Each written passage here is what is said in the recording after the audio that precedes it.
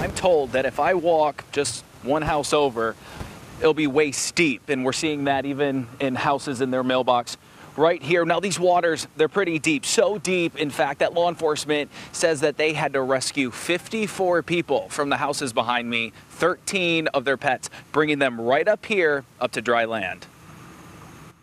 Sky 6 overhead, giving us a bird's eye view of Spurlock Lane in the Spring Oaks neighborhood of Altamonte Springs, just a small leap over from the Little Wekiva River. Nobody was expecting it to get this bad. Kimberly Pena says the water continued to rise through the morning and the afternoon, well after the rain had stopped. When law enforcement showed up to help out, she says she sprung into action. It was hard, but it made us feel better that we could actually be there to help people in need and not sit here and just watch and stand around. Jennifer Pena says while her neighbors were being pulled out of these rescue trucks, she grabbed supplies like dry clothing. As I started pulling them out, we had to help them unload a couple babies, some children, a lot of animals, and they literally came with the clothes on their back and a few backpacks, and they even brought dog food. They didn't even bring food for themselves.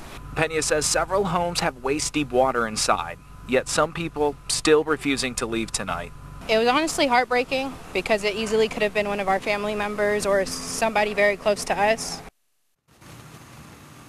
And take a look at this mailbox again. I kind of pointed out in my when you saw me last, but that mailbox right there. So that's not that far. That's just one house down from where I'm standing. So that clearly would have it waist deep. Again, residents telling me that there's several homes that have waist deep water. Altamonte Springs Police tonight, they're not giving an exact number on how many homes were actually damaged. And of course, the big thing a lot of these people want to know is when this water won't be here. So at this point, of course, with the Little Wekiva River, it's unclear when these waters will start to recede. Matt, Lisa?